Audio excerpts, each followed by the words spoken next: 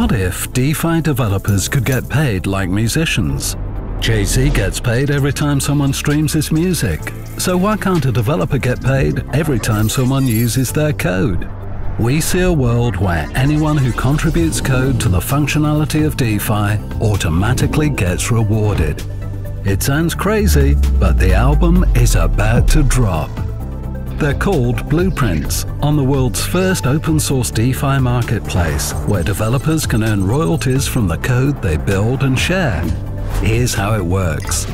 Developers publish code to a catalog of common components right on the Radix Network. These blueprints can be entire dApps or useful bits of functionality that can be leveraged by other developers to build their own dApps better and faster. If desired, developers can set a royalty fee every time the blueprint gets used in a real transaction. Whether launching a new DeFi startup or contributing useful code to the network, the developer experience will never be the same. Post Malone and Billie Eilish wrote big money hits from their bedrooms with only a keyboard and internet connection.